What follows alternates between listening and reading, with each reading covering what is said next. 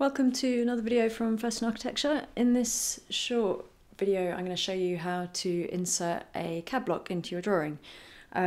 So I have a selection of CAD blocks that we've already got available for free on First in Architecture, and we're going to look at how we put them into a completely blank drawing.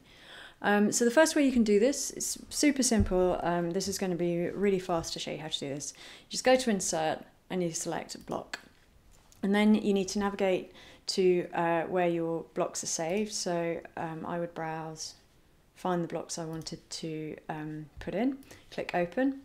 And then you get an option here to explode the block. I'm not going to do that, and I'm going to show you why in a second. And then we can just click this little down arrow to see what our other options are. So your insertion point, I'm going to specify this on screen, but if you wanted it to be inserted to particular coordinates, you would enter them here. You can enter it at a certain rotation. Again, I'm going to leave it as the angle of 0. You can always rotate them later, in my opinion. I'm going to leave the block units as unitless, and the scale factor I'm just going to put in as 1. So I'm going to click Insert.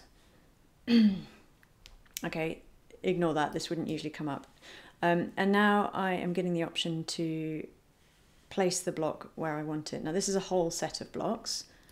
And as I click it in place, you can see that it's inserted it as one block.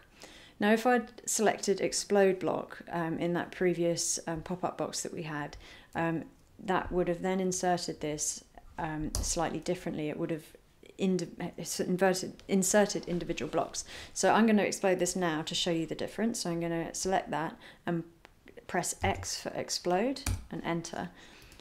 And now you can see that each block is an individual block in its own right, rather than all of them being ballooned together into one individual block. So that's one way you can do it. However, you sometimes find that, okay, you don't want to insert maybe a whole set of blocks that I've perhaps put on the website that you've downloaded, and you maybe want to just select one or two. So I'm just going to delete that.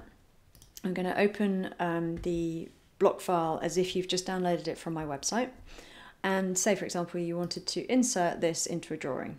Now, it's a simple copy and paste. I'm on a Mac, so the way to do that on a Mac is select the block you'd like to copy, and you press Ctrl, Shift and C, and then it asks you to specify a base point. You don't need to be too particular about this, but I'm just going to click anywhere on that block.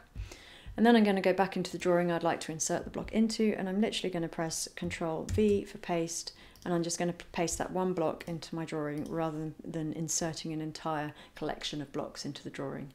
And if you highlight this, you can see over here that we have a block reference. Its name is down here, FIA Lin 19. So it's inserted as a proper block. It's on layer 0, and it's just as simple as that. So you can either copy and paste using Control, Shift and C, and then Control V to paste. Or you can go up to your Insert menu and click Block and follow the instructions from there. Simple as that. Thanks for watching.